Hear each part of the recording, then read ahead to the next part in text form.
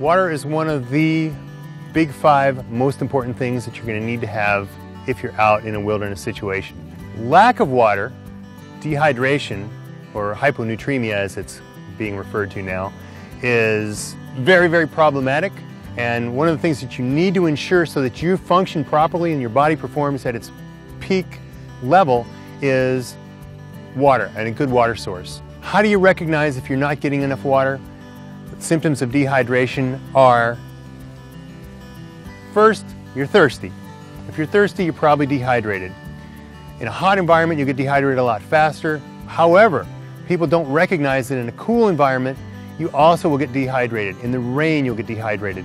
You lose moisture through sweating, you lose moisture through respiration, and you use moisture through your bodily processes. So another way to recognize if you're dehydrated is if you're not urinating. So you're thirsty, you haven't peed all day. Those are really, really big warning signs. Following those things, you get different physiological changes. The first one, and usually the most noticeable, is a headache. Headache is often accompanied by irritability, grumpiness. Then you lose your physical coordination.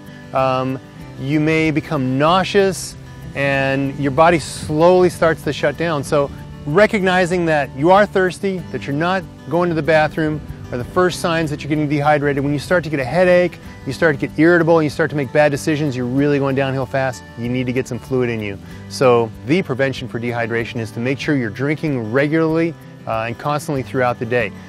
One of the things that people oftentimes have happen to them when they're just in a camping environment is they don't want to go to the bathroom outside. That's something that's uncomfortable for them, and so because of that, they're not drinking.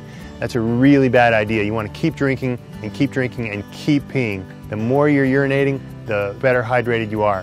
One of the other things that hydration does is it helps you process your food, helps you digest your nutrients, and helps you regulate your body temperature. So a well-hydrated body is a really well-working system where you're thermoregulating, you're digesting your food, you're processing your nutrients, and everything's working great.